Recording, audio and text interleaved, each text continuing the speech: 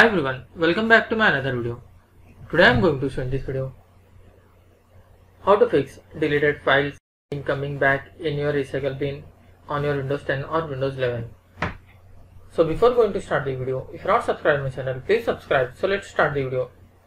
Guys, if your deleted files come in again and again after deleting from your recycle bin, then I will show you how to fix this issue. Suppose if this is your file which is coming again and again from your recycle bin,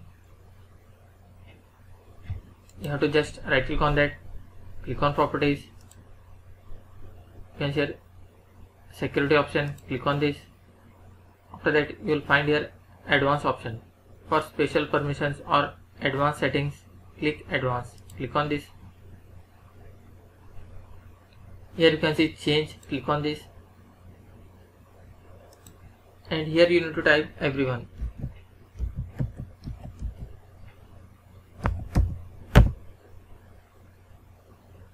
Then click on check name,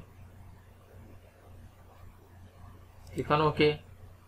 Then click on replace owner and sub containers and objects, click on apply, click OK, then click OK and close this window. That's it guys. So in this way you can fix deleted files keeping coming back in your recycle bin on your Windows 10 or Windows 11. Thanks for watching. Hope if you like this video, please like, share and don't forget to subscribe.